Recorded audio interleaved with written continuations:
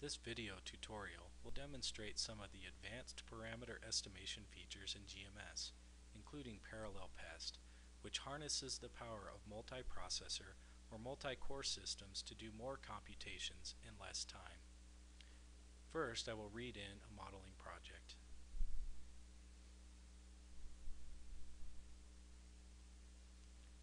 On the left in the Project Explorer is a ModFlow grid and ModFlow solution, as well as map coverages, including the source sink, recharge, and hydraulic conductivity coverages used to define the conceptual model.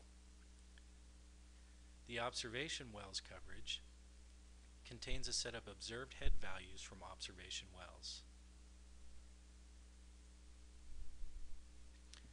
The conceptual model also contains a set of recharge and hydraulic conductivity zones. These zones will be marked as parameters, and an inverse model will be used to find a set of recharge and hydraulic conductivity values that minimize the calibration error. Now I will run ModFlow PEST with the current model.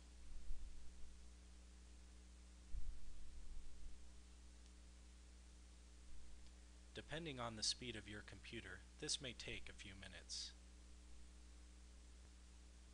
The model finished, and it took 8 iterations.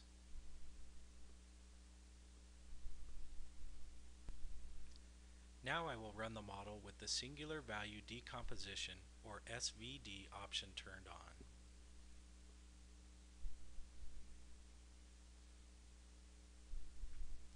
The SVD process analyzes the parameters that are currently part of the parameter estimation process and removes parameters that are not helping to solve the problem. I'll save this to a new project file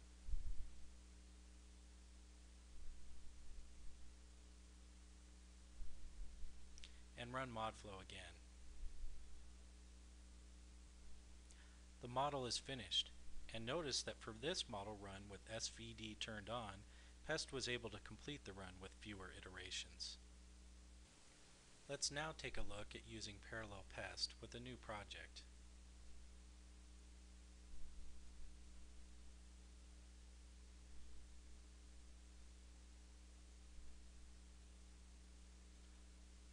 I'll turn on parameter estimation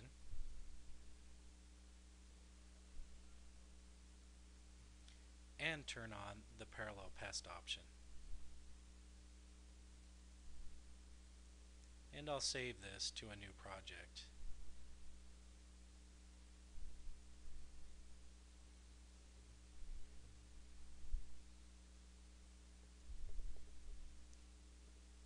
And run ModFlow.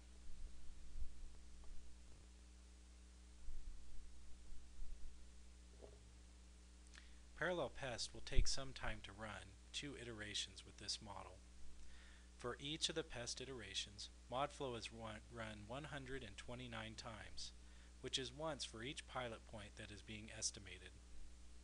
The time required to complete this process depends on the capabilities of the machine being used.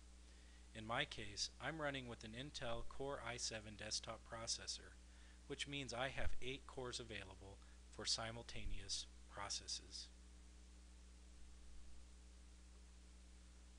The model is finished and completed in a relatively short amount of time, thanks to the parallel processes. Let's run PEST one more time, but this time with the SVD-Assist option turned on. This process is particularly advantageous for models that have hundreds or thousands of parameters, such as pilot points.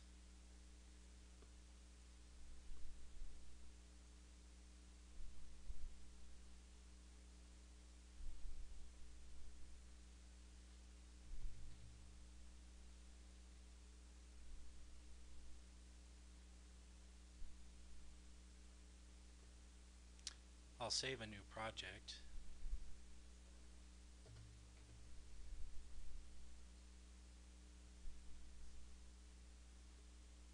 and run ModFlow. SVD-Assist involves 3 basic steps. First, PEST runs ModFlow once for every parameter in order to compute a matrix. This information is used to create superparameters that are combinations of the parameters originally specified. Second, SVD-Prep is run to create a new PEST control file using parameters specified in the SVD-Assist options dialog. Third, PEST runs using this new control file written by SVD-Prep. This results in significantly fewer model runs for each PEST iteration. And the model has finished. Notice that each PEST iteration now only requires 22 ModFlow runs instead of the previous 129. When PEST runs with SVD-Assist, the parameter values are not written to the .par file because this file contains the values for the superparameters. The base parameter values are written to a .bpa file, and we'll import those now.